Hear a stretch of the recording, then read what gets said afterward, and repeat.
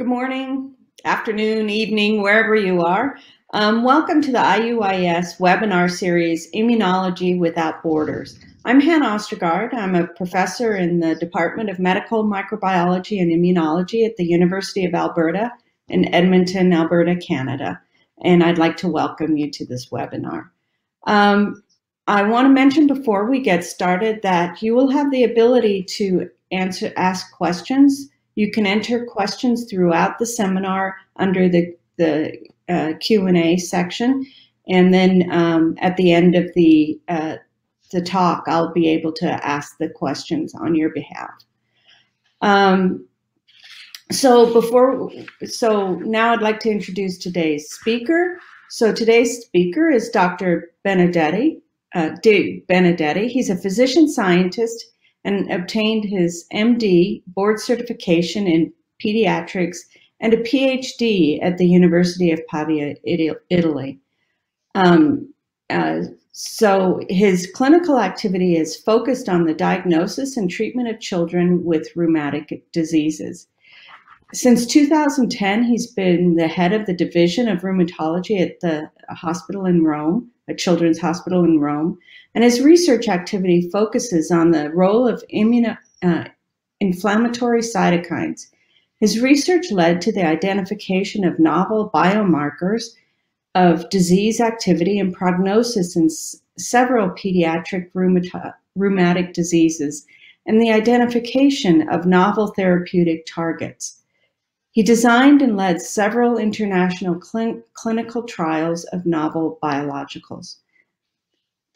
Today he'll cover his presentation will cover clinical presentations and laboratory features of hyperinflammation with a focus on hemophagocytic lymphohistiocytosis and macrophage activation syndrome. The title of his talk is Hyperinflammation, Hemophagocytic Lymphohistiocytosis, and Macrophage Activation Syndrome. And welcome, Dr. Thank you very much, Anne. And thank you very much for inviting me to this prestigious webinar series. I've seen some, I've recognized several of the names of the previous speakers, and I feel a little humbled. And the reason why is that I am an MD primarily. And although I've worked in a lab with mouse, being an MD, I can be a medical doctor, I can be a mouse doctor, but certainly nothing smaller than a mouse has ever come under my hand. And I know this is a very experienced audience in immunology. So bear with me. I'll try to go back and forth from mice to humans.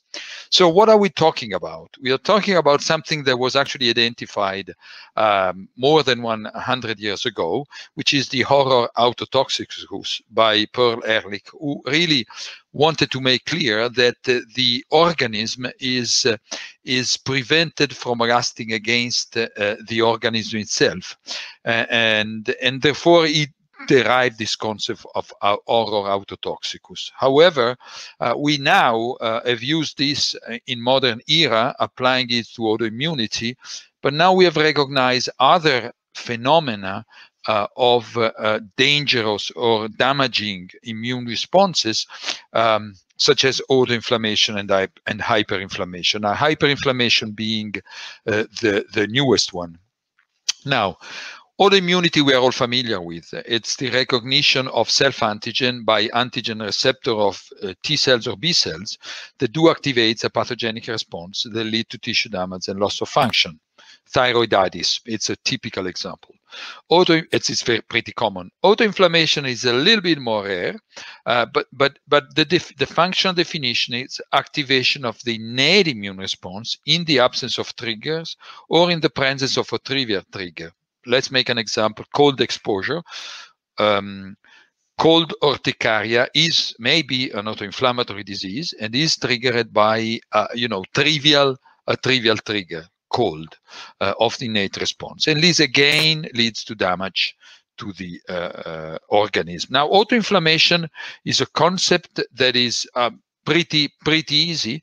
It was derived when the first autoinflammatory disease, monogenic autoinflammatory disease, was discovered, mutating this very gene, which is a sensor of the inflammasome, and this led to a gain of this mutational gain of function, and there is increased activation of the inflammasome. A number of inflammasomes have been identified. They tend to get funnel into one function, which is the cleavage of pro-IL-1 beta, which cannot be secreted, into IL-1 beta, mature IL-1 beta, which can be secreted, and therefore activates the response. And this funnel, images, it's actually reproduced in different clinical diseases. This, for example, is FMF, deficiency mevalonate kinase, and the syndrome associated with the TNF receptor. Mutation in very different genes from one of each other, different molecular mechanism. I'm not going into the detail, but all of them ending up in one common target, which was IL-1 beta. And this led to the design of a basket trial a few years ago, which really aimed antagonizing IL-1. And from this basket trial, we have learned that whatever the mechanism is, in the end, if your target is IL-1, you respond to IL-1 inhibition. I'm not going to go through the details here. You end up responding to IL-1 inhibition, whatever the mechanism, molecular mechanism of the disease is. And we have learned about IL-1 beta, mediated autoinflammatory diseases, and we have learned about interferon, for example, mediated autoinflammatory disease. I saw you have had a webinar on interferon, on type 1 deficiency, but there are also disease caused by type 1 hyperactivation. Now, hyperinflammation is the activation of the innate and adaptive immunity in response to a reasonable stimulus to do so, typically a viral infection. This response becomes excessive and leads to damage to the host. Let's make an example. This is an example of a young child which presents with fever.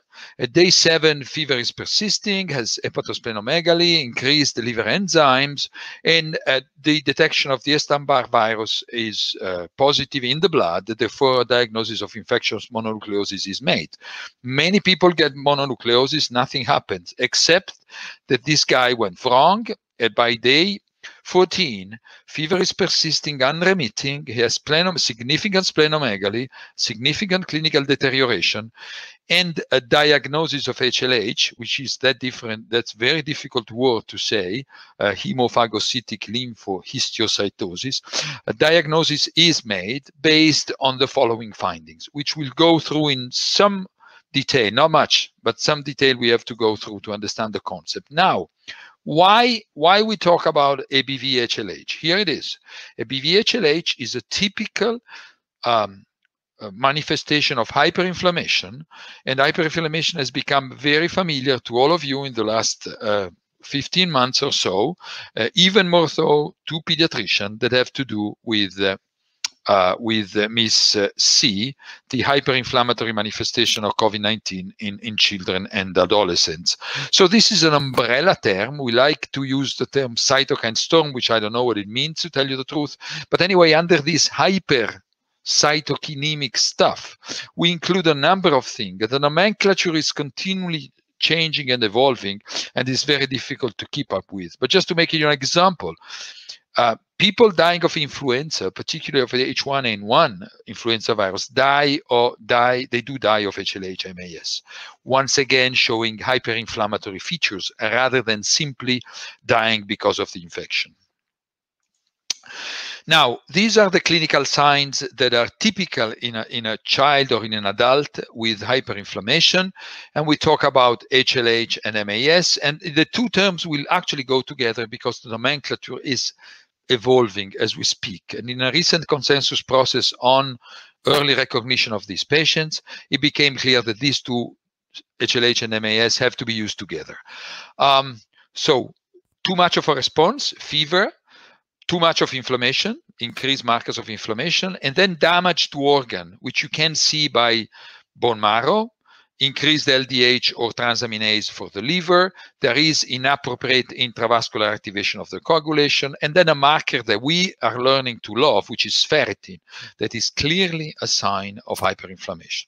And then you look at hemophagocytosis in the bone marrow, and hemophagocytosis is that phenomenon by which bone marrow macrophage eat up phagocytes, other blood cells, as you can see in this image. It's not really diagnostic because it's really present in half of the patients, so it's toss of a coin. But if you find it, it's highly suggestive.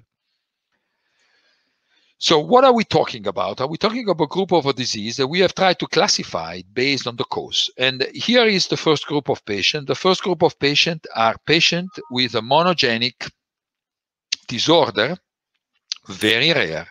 And as you can see, most of them are caused by defect in genes that have to do with pore-forming protein, vesicle priming, or vesicle transporter infusion to the membrane, or docking. This has all to do with cytotoxicity. Now that's where immunology became pivotal in understanding what was going on here. Almost 20 years ago, it was pretty clear that in perforin deficient mice, which are mice who have HLH, if you infect them with a virus, and the model is invariably lethal, if you antagonize interferon gamma, the mice survived. This was then proven to be true in a number of other models of primary HLH in the future years. And a number of studies, which I'm not going to go through, yielded to the simple hypothesis, which is not an hypothesis, the explanation of the mechanism.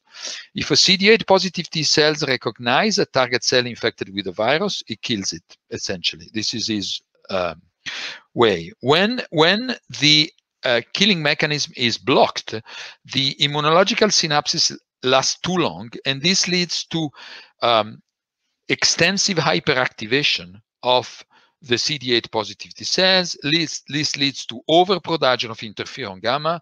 Interferon gamma activates a potentiating mechanism of phagocytosis. These patients never die of infection. They die of the cytokine storm produced by the macrophage, which are hyperactivated from gamma. This is the theory. Now, the point, is this true in vivo in patient? Yes, it is. This is the trial that was published at the end of last year using emapalumab, which is an anti-interferon gamma neutralizing antibody, in children with primary hemophagocytic lymphohistiocytosis, which is children with cytotoxicity defect, almost all of them. And I want to make a long story short just to say that this trial recruited patients who have failed prior standard of therapy, and these are the treatment they failed. Essentially, all patients receive high-dose glucocorticoids.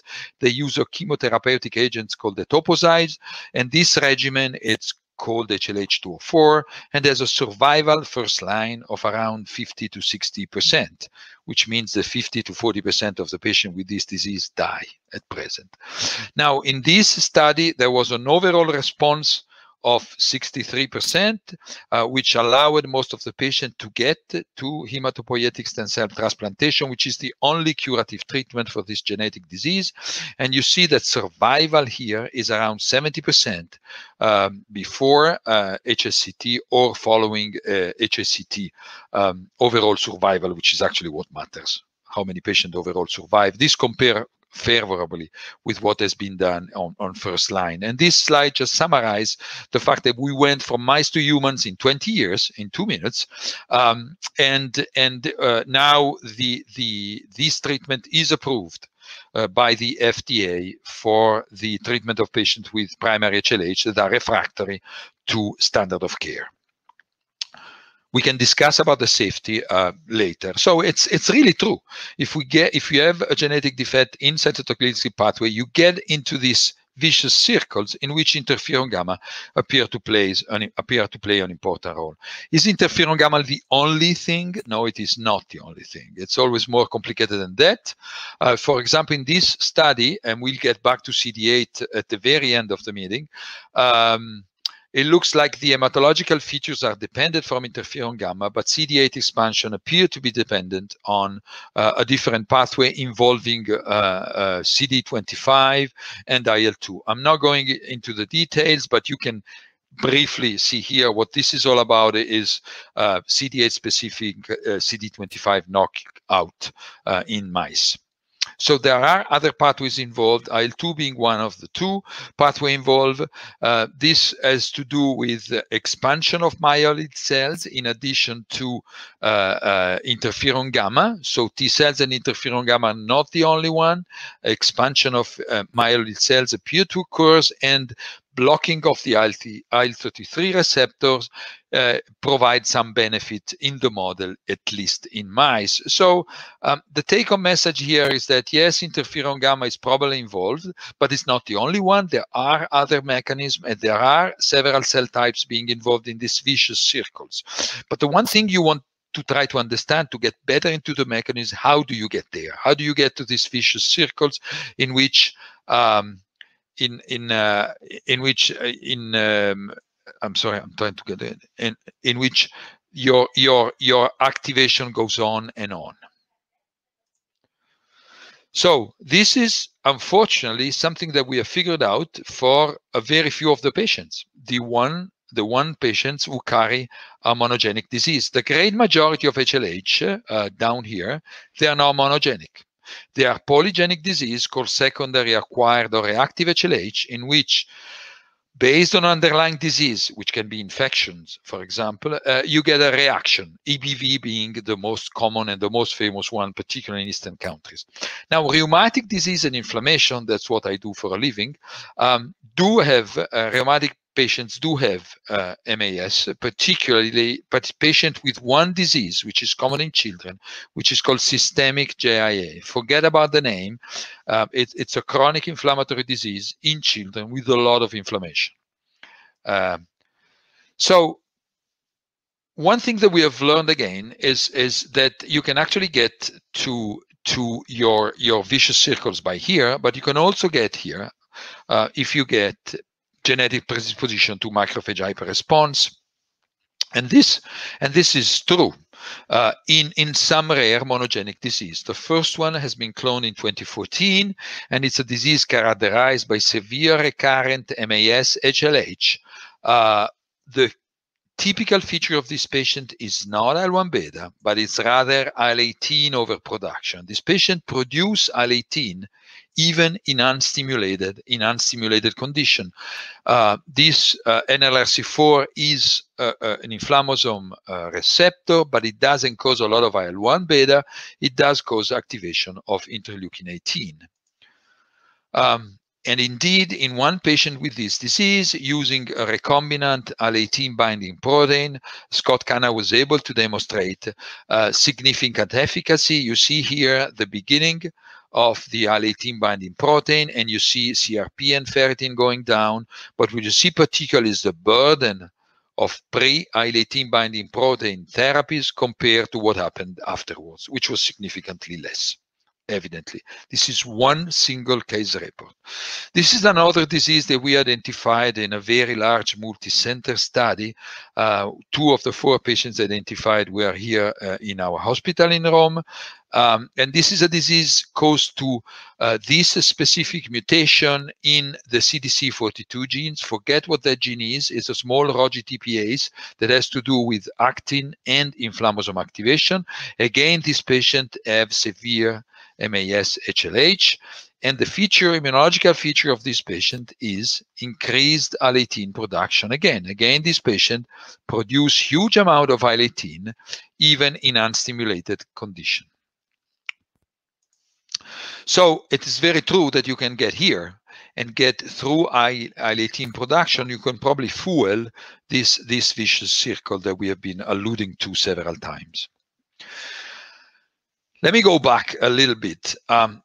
During the last few years, we have learned a lot about interferon gamma, measuring interferon gamma in blood, measuring what I will call now total gamma. You'll hear very soon what this is, and of a novel biomarker of increased interferon gamma production, which is CXCL9. Now, this is a measure of what we call total interferon gamma. What is total interferon gamma? This is mice in a model of HLH. It doesn't really matter which model it is. And this is actually a model that was established more than 20 years ago. When you inject an antibody in the blood, the antibody will actually move from the blood to the target tissue. It will bind to interferon gamma, in this case present in the tissue, and really the complex antibody, the antibody interferon gamma complex will migrate back to the blood. And therefore, you can measure the complex in the blood. This is total gamma, bound to an anti-gamma and free. Now, if you measure total gamma in a mouse, this is an healthy resting mouse, has very little gamma. You administer one single injection of the anti-interferon gamma antibody, and you see interferon gamma rising. This is the reflection of the baseline production of interferon gamma in resting animals.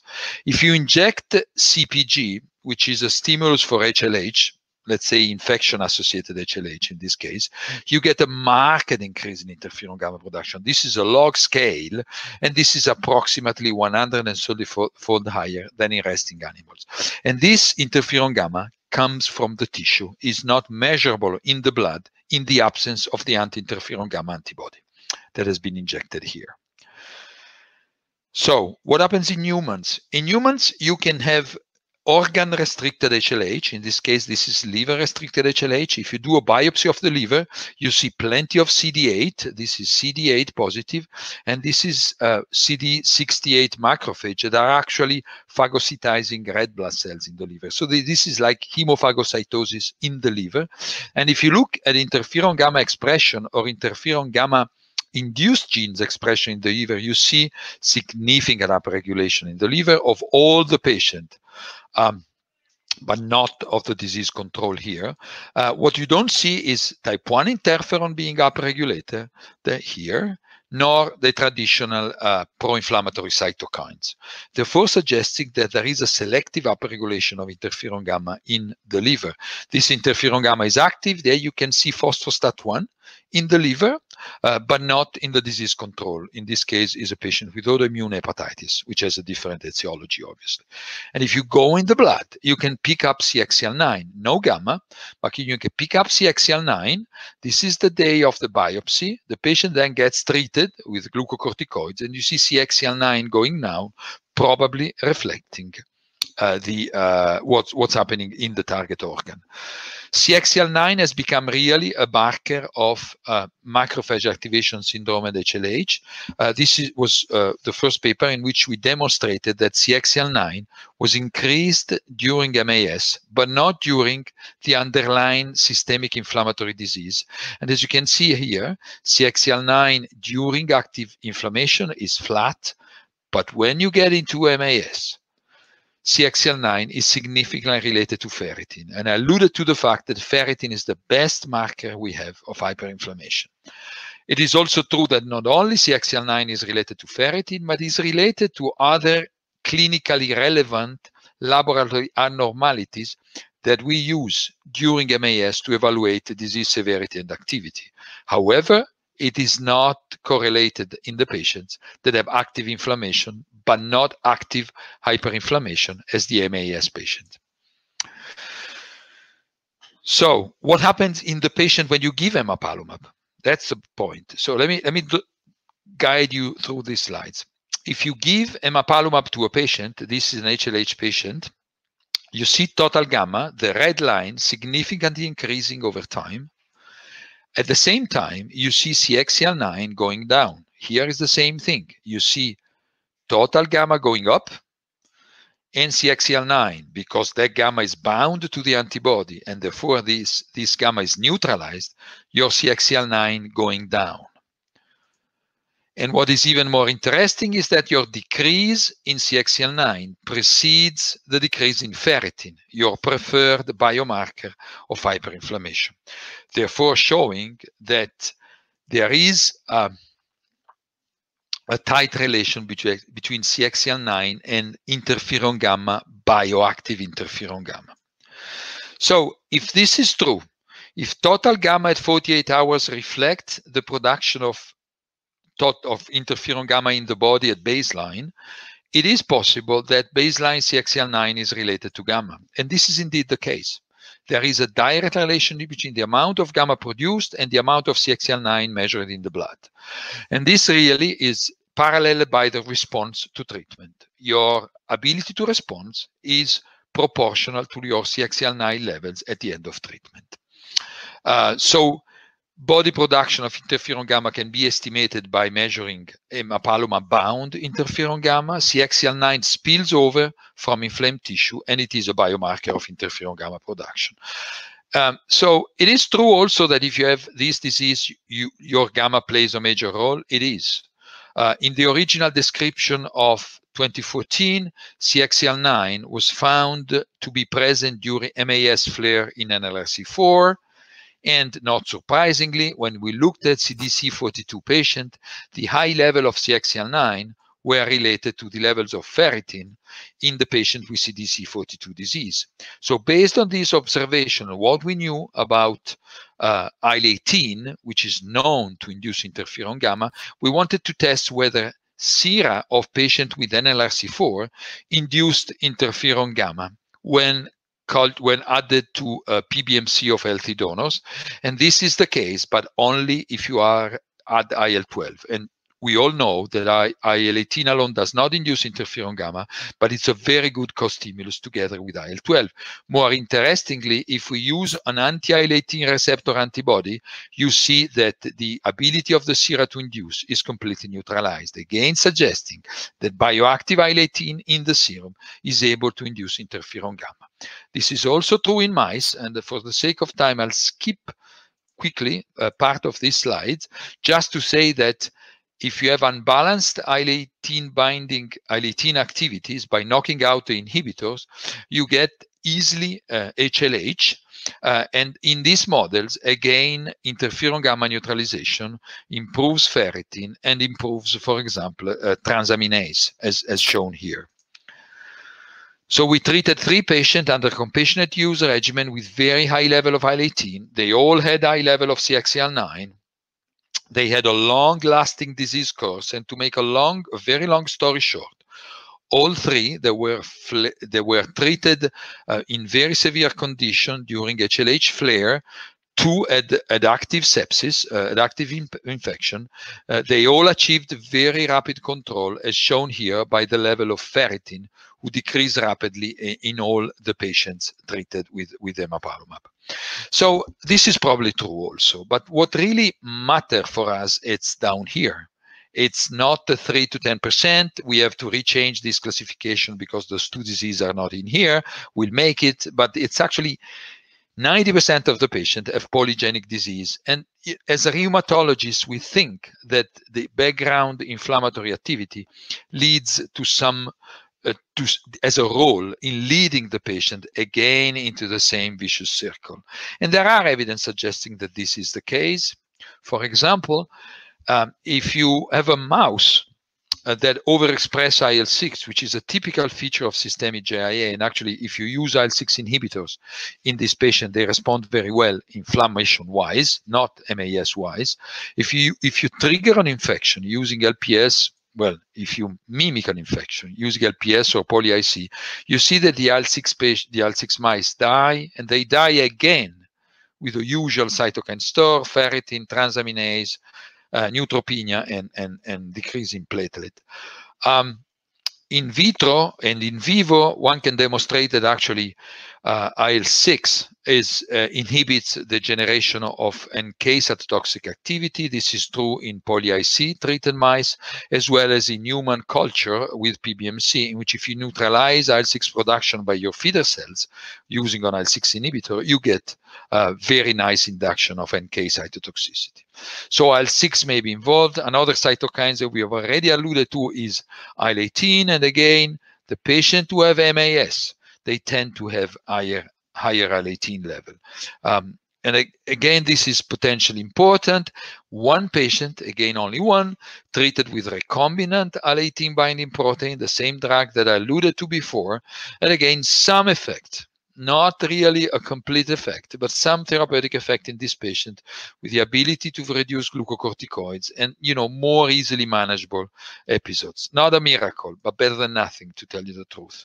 But the real problem here is this shaded, I don't know how to call it, this shaded thing in which, genetic predisposition, background inflammatory response, and the infectious triggers, they all mix up together, but somehow they lead you in here. And we don't really know how this happens exactly. Can we treat it? Well, yes, we can. This is again the model of MAS in IL-6 overexpressing mice I alluded to before. What you can see is increased interferon gamma expression in the liver of these mice following LPS administration, increased expression of CXCL9.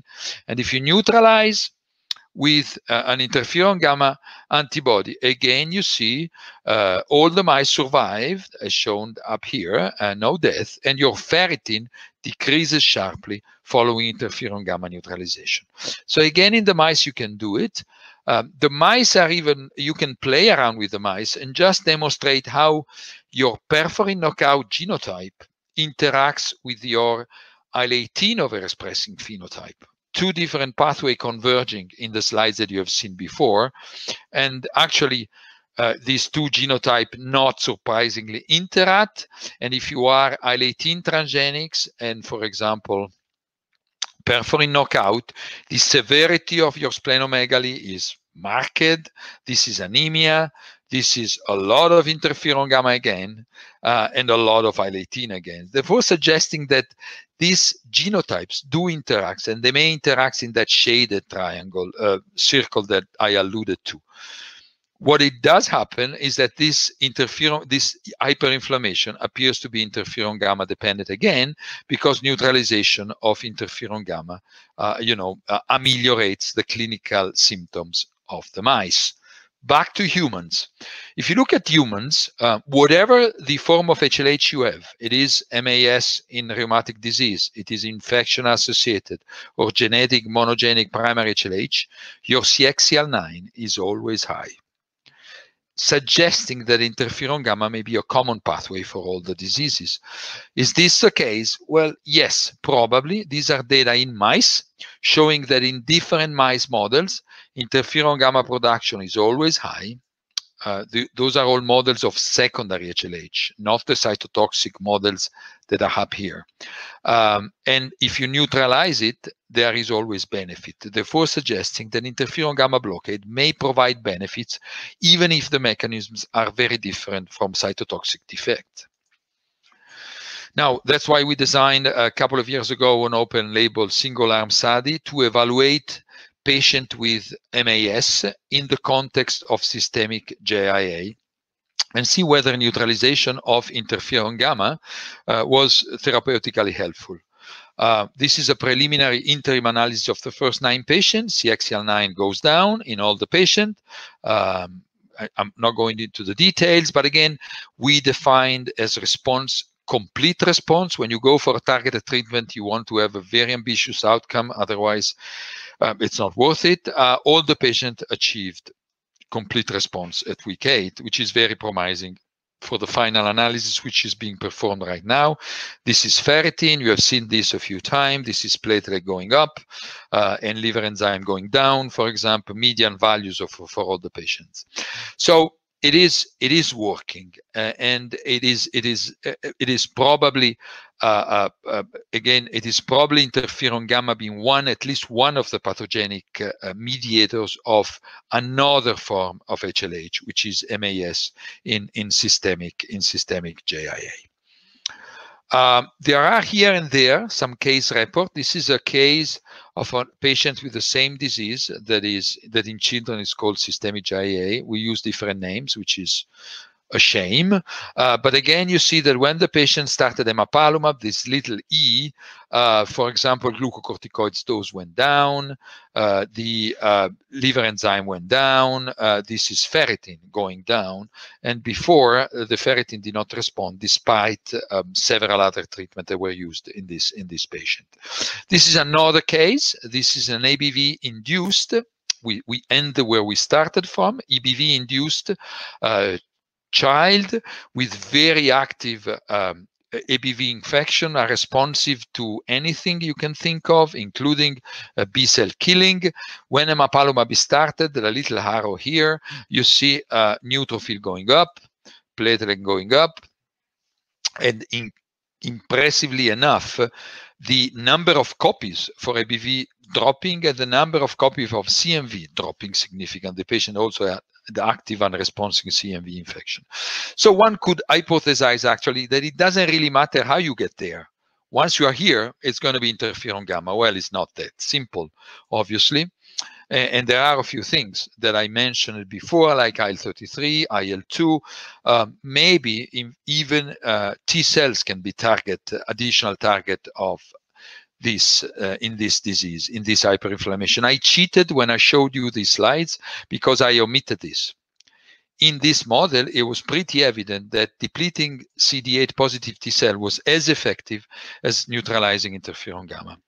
And actually, again, almost 20 years later, we now know what these cells are. These appeared in April 29 on blood from our friends in Cincinnati. And what they did was a very simple experiment in which they identified the CD3 positive, CD8 positive, CD833 HLA-DR expressing cells as being markedly increase in patients with HLH.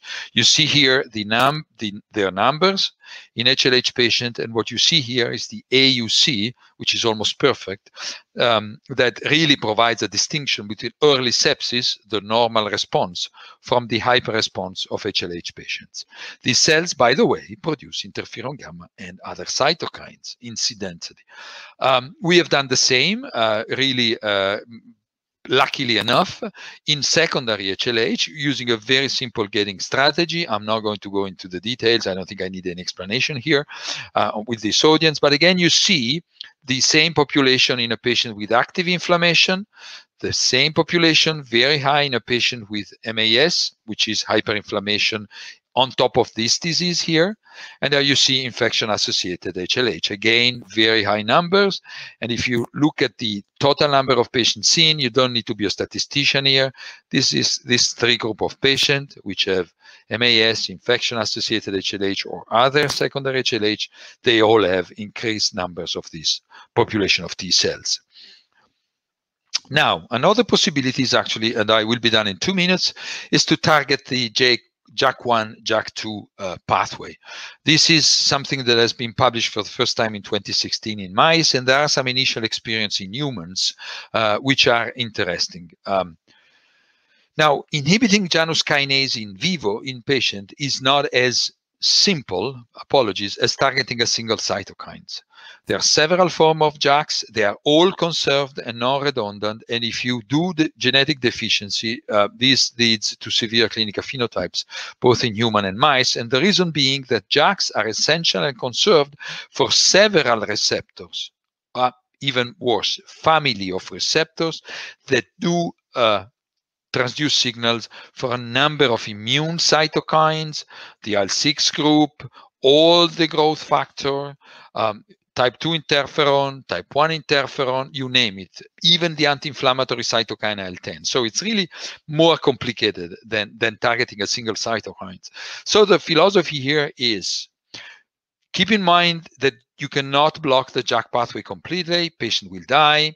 The idea is to reversibly reduce the activity, but there is no single JAK inhibitor which is specific for one single receptor family. So when you inhibit this family, you are getting some inhibition from the others, and it really depends on the profile, the affinity of each single JAK inhibitor to the single JAK isoform. Very complicated to understand, to tell you the truth. However, because as MD, medical doctor, we are simple people, we like to do simple things.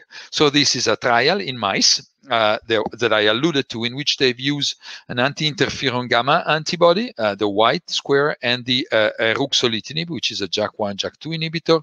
And as you can see, survival is almost similar between the two. And if you do a shorter treatment, survival with Ruxo it's a little bit better than longer treatment.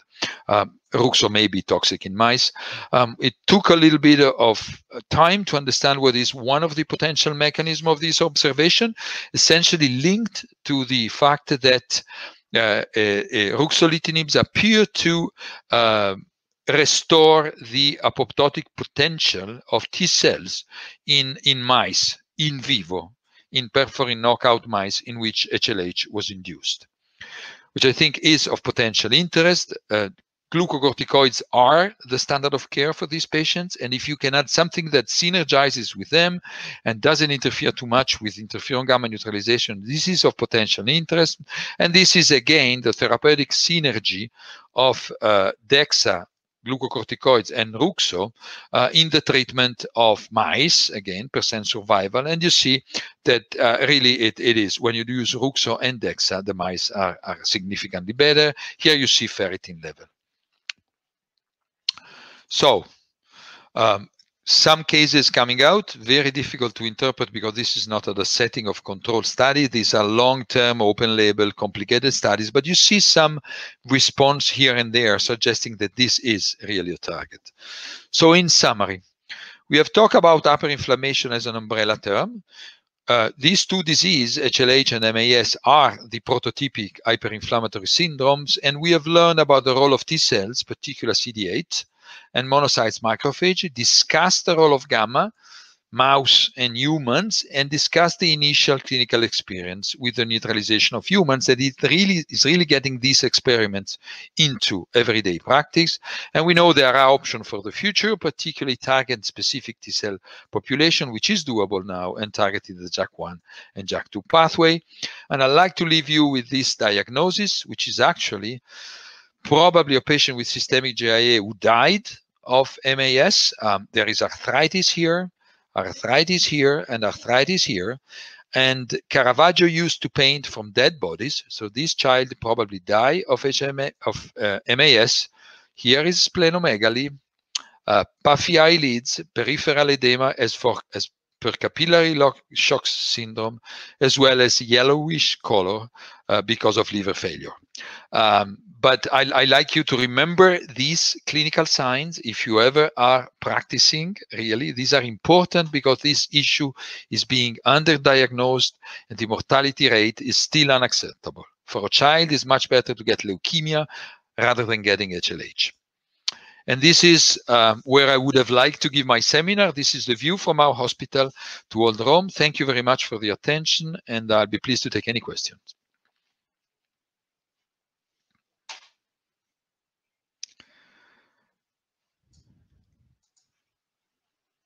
Anne, you need to unmute yourself. I can't. Yeah. No, go back. I think you're fine. Can you hear me now? Yes, something was wrong. Okay. Thank you for a really interesting talk. That was amazing.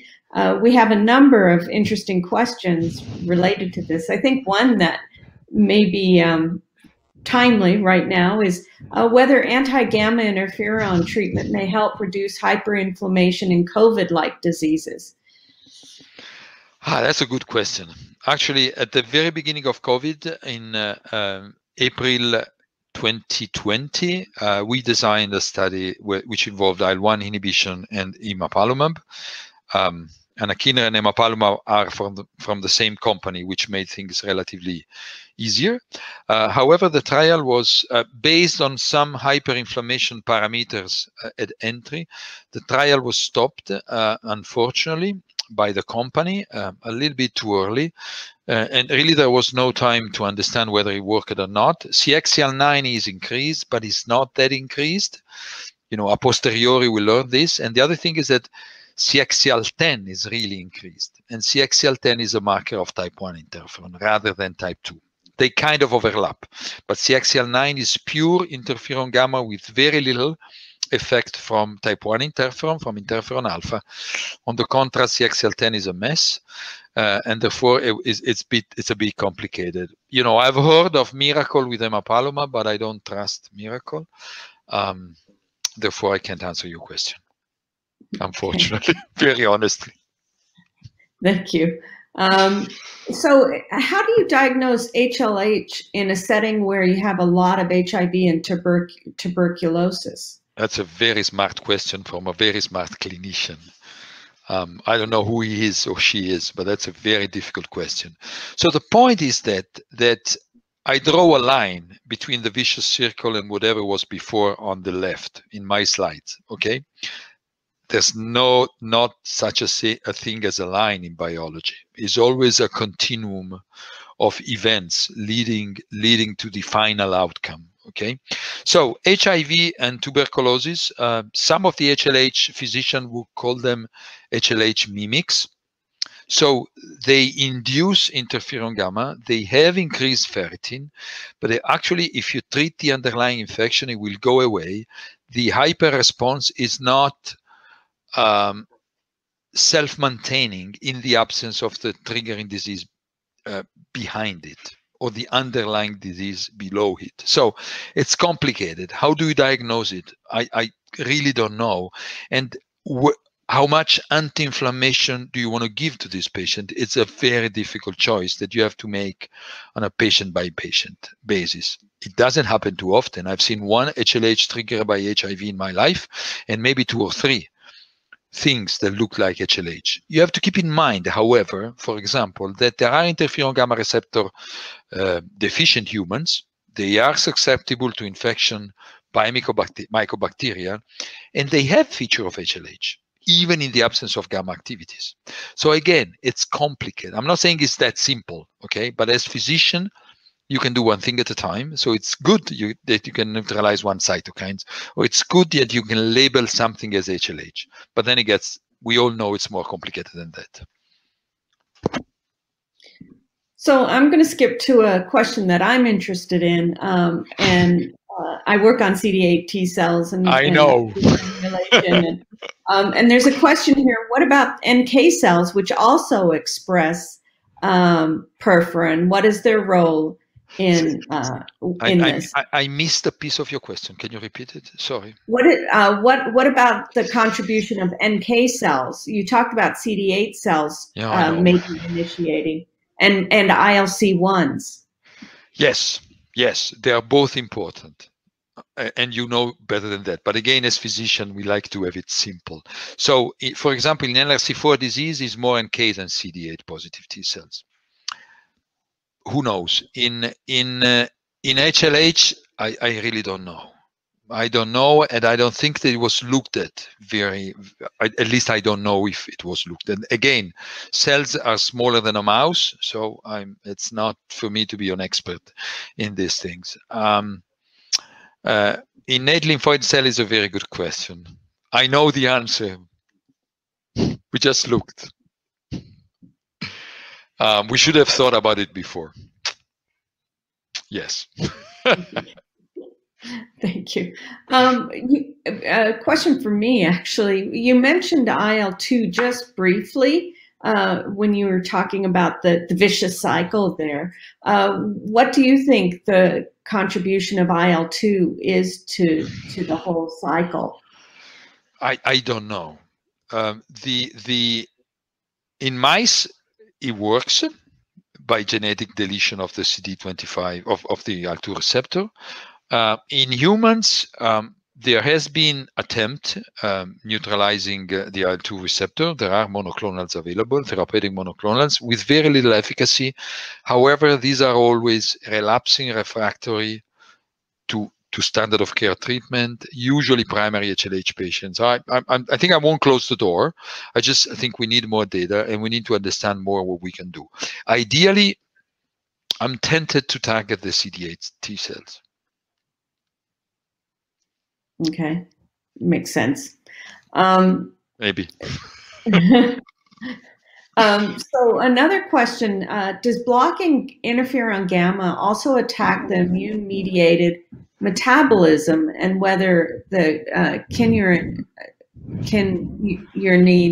pathways help the tissue from damage, and whether change in microbiome component in patients also contributes to the dampening of the pathogenic inflammation? So I guess the question is really, what is the role of is there a role of the microbiome in this whole interferon blocking? I wish I know. However, we had a patient we couldn't treat with an LRC4 induced disease. His MAS flare was very well controlled by emapalumab. However, he had he carried a multi-drug resistant pathogen in the gut. He was having several sepsis, and all these sepsis triggered HLH flares, severe flares. The patient risked his life a couple of times, and eventually, based on a very poor microbiome, we fecal transplanted him, and it went very nicely from that very moment. You have to keep in mind, however, the NLRC4 is expressed very highly in the enterocytes, and it plays a major role in recognizing flagellin and rotaviruses, which are enteropathogenic bacteria and viruses. And therefore, maybe it's just because that given inflammasome had a specific role in the gut. So I won't conclude. FMF, in other disease, there is a clear role. I mean, the microbiome changes the inflammatory background. I think it's too early to conclude. We just don't know what they do. So there's the possibility, but yeah. Yes. Yeah. The possibility is one thing, data is another thing. Yeah. Another question is there a role for combined blockage of more than one cytokine, for example, IL-6 and IL-18, and does it increase susceptibility to infections? I cheated. I didn't tell you one thing that I'm actually allow you to treat. There is a B-specific antibodies targeting IL-1 and IL-18 together, which has been, and the trial is published on clinicaltrial.gov, is announced on clinicaltrial.gov since a few weeks. We are starting the trial, and we really look forward to that group of patients with macrophage hyperresponse and hyperinflammation triggered by inflammasomes by targeting 2 cytokines at the same time. It shouldn't be dangerous, not too much, at least because they are experiencing with the IL-18 binding proteins and IL-1 inhibition with 2 different drugs in the same patient. So it should be. I'm not sure there is any experience in using IL-18 on top of IL-6. Okay. Is there any role of IL-6 blockade in HLH-MAS as we do have a role for IL-6 receptor blockade in SJIA? Unfortunately not. Nor IL-1, well, IL-6, no role that we know of. IL-1, maybe early at a very high dose, at least contributing probably to dampening that part of the inflammatory response that maintains and fuel the vicious circle. But the data, you can have MAS HLH when you are being treated with IL-1 inhibitions. Therefore, it's not crucial, but it helps sometimes. Okay, so what is the best indicator to evaluate the cytokine storm situation in a patient? Lovely question. We don't know. I think we are back to square one. We are back to a little bit of cytopenia, a little bit of transaminase and ferritin. None of them is diagnostic per se, but if you see them all together in a pattern, then it becomes diagnostic. We love CXCL9. We do CXCL9 routinely with an FDA validated assay now. We do neopterin, which I think is potentially interesting, is very old. Hannah, you may remember that from the very old time of interferon gamma, but it's actually coming up again. Neopterin is nice, probably. And I guess this CD38 HLH-DR positive population is of potential interest. It does really distinguish between hyperinflamed patients and of the different nuances, infection-associated, primary monogenic, rheumatologic disease-associated. It looks like that may be a common thing that may be useful as a biomarker to identify hyperinflammation. It's really trivial. Even I can understand the gate setting to do that. It's trivial. Okay. Is there any relationship between HLH and PIMS in pediatric COVID-19 patients? Because they have the same phenotype. Not exactly. No, they don't have the same phenotype. They are, I think, PIMS or MIS-C, whatever you want to call it. It's a form of hyperinflammation. It has onset after the infection, weeks after, which is typical. 2 weeks later, you get in trouble because your response didn't go back to normal. And the ferritin is by far not even closer to what you get in classical HLH-MAS. It's a few hundreds, maybe a few thousands, but nothing like the hundreds of thousands you have seen in my slides. And the cytopenia is a little bit of cytopenia. It's a lymphopenia. The lymphopenia is profound. CXL9 is increased, yes, a little bit. We haven't looked at this population, not yet. We should. We are actually doing it, but I don't have the data to share with you. I think it's hyperinflammation. We have really to try to understand the mechanism of the different nuances of hyperinflammation so that we know how to target them. Really with PIMC, PIMS or MIS-C, provided you recognize it early, glucocorticoids are sufficient. The great majority of the patients respond nicely to glucocorticoids. If then it gets too late, then it's a problem. Yes. Okay. So apart from platelet count, are there any other platelet parameters that associate with hyperinflammation in these syndromes? Don't know. Don't know the answer. Don't even know if somebody looked. My ignorance. Apologies. Okay. So are there any data from human studies for pathogenic role of free or labile heme released from hemoglobin or the heme metabolism pathway that are involved in HLH or MAS? Not that I know of in humans, but again, my ignorance. But there are data in mice, yes. Okay. Lots of questions here. They keep coming in too. Well, I don't know when we are cut, but when we cut, we are cut. Yeah, we have a couple more minutes. How about the role of TNF receptor 1 in driving down the disease pathology? And well, let's just leave it at that. Oh yeah, I read the second part. It's even worse. I don't know. I mean, it's I don't know. Okay.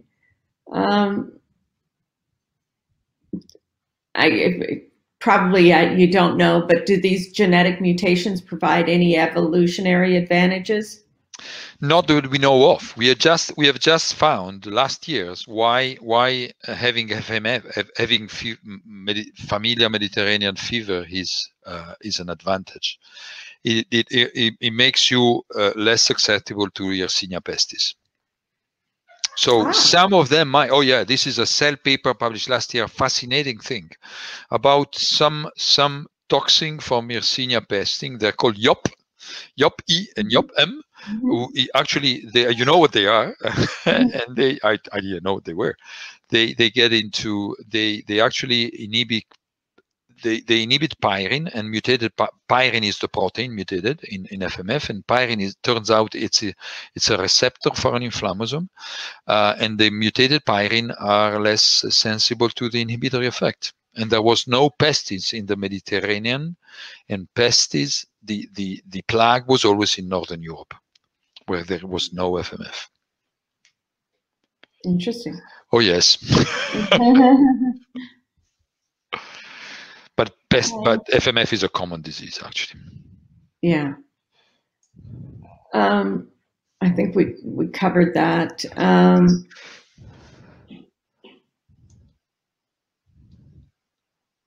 I think a lot of the questions are kind of similar to ones that you've answered already.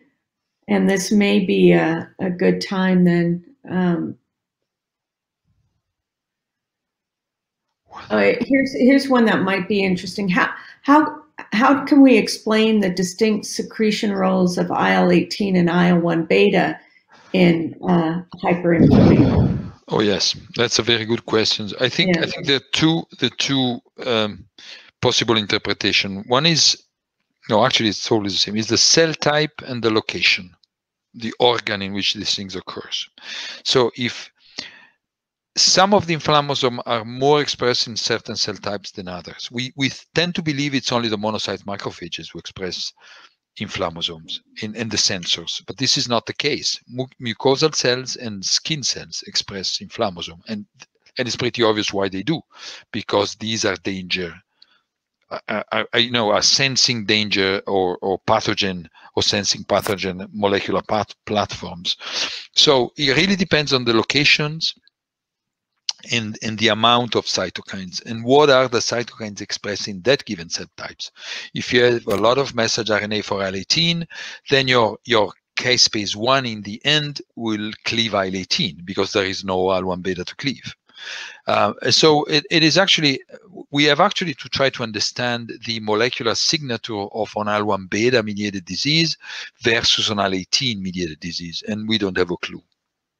Really don't have a clue.